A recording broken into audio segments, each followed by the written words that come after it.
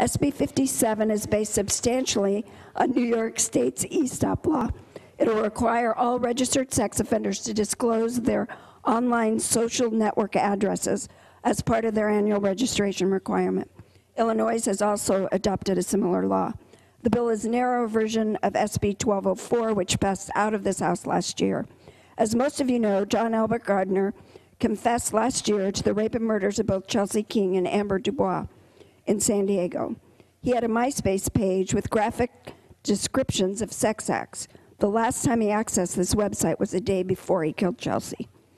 SB 57 simply adds a data field to the sex offender registration form, which already requires sex offenders to annually register their residence, workplace, and vehicle information.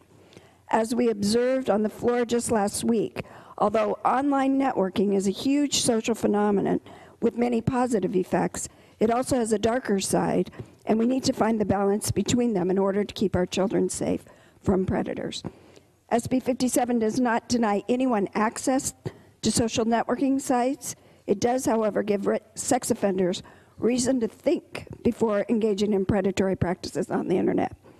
SB 57 is a bipartisan bill, currently co-authored by Senators Anderson, Calderon, Harman, and Liu, and I will be adding Senator Elaine Alquist as a principal co-author as soon as possible. I'd ask for your aye vote.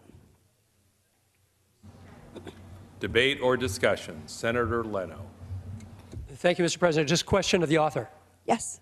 I'm reading in the analysis that the fiscal analysis that the bill has potentially significant state reimbursable local enforcement costs from the general fund. I wondered how you figured we would pay for this. Well, of all the witnesses and the law enforcement that we talked to, don't believe there's any cost to just add simply another line to the requirement for the sex offender. They're already doing their addresses, where they live, so it's basically just one more line to add to the form that they already have. So they don't believe there's any cost to be reimbursed. So though that was the determination of the Yes. Appropriations Committee. Okay, thank you. Thank you. Further debate or discussion? Seeing and hearing none, Senator Runner, you may close. I'd ask for an aye vote. Thank you. Secretary, call the roll. Alquist. Aye. Anderson. Aye. Berryhill. Aye. Blakesley. Aye. Calderon. Aye. Canella. Aye. Corbett. Aye. Correa. De Leon. Aye. DeSaulnier. Dutton. Aye. Emerson. Evans. Fuller.